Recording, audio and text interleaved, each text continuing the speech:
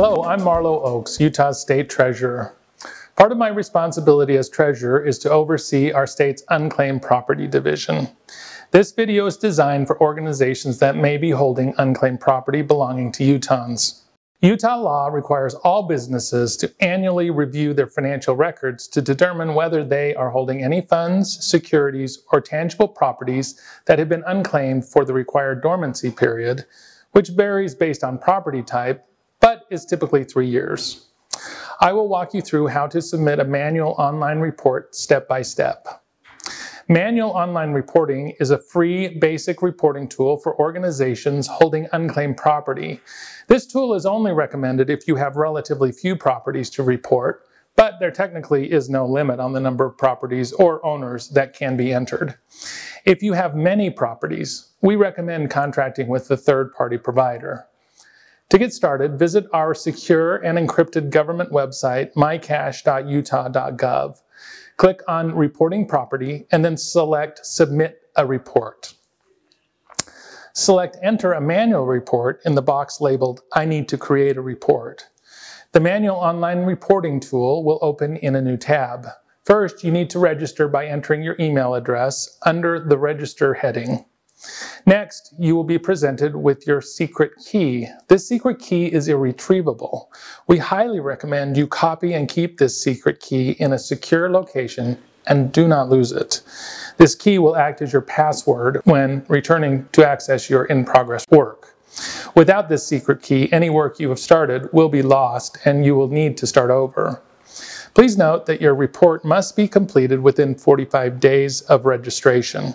After 45 days, any incomplete report will be deleted. Once you're registered, you'll be directed to begin the process of submitting a report by entering your holder information. You must complete all fields that have a red asterisk. These fields are for the business information and help our staff know who to contact about the report in case you need help. Finally, you will enter the report year and report type. Click Save to continue. You will then be directed to the report summary page. Verify that the information is correct. Click Edit Holder if any of the information needs to be modified. If everything is accurate, select Create a Record to continue.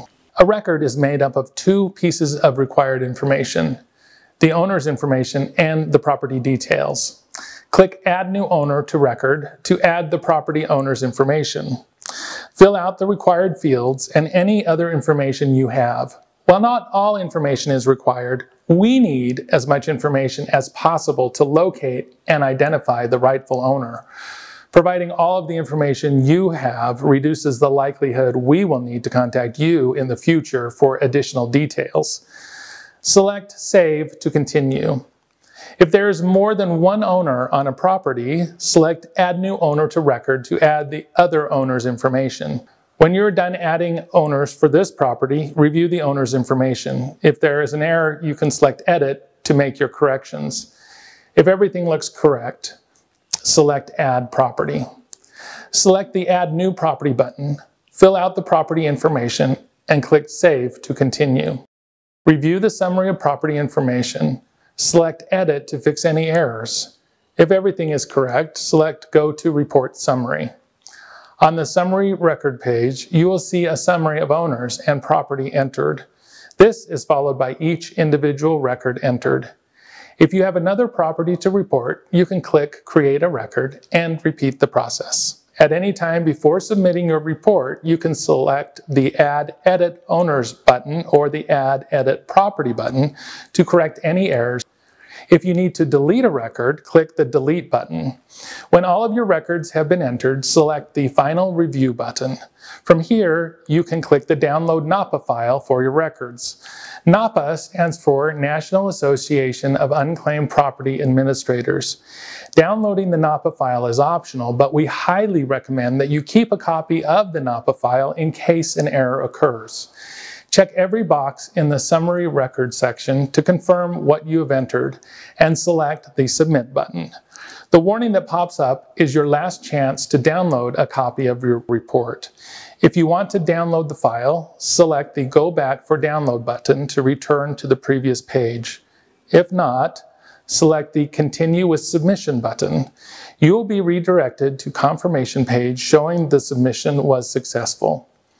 Print a copy of this submission for your records. You will also receive a confirmation email with instructions on how to pay the reported property value. Once you have submitted the payment, the reporting process is complete. Thank you for watching.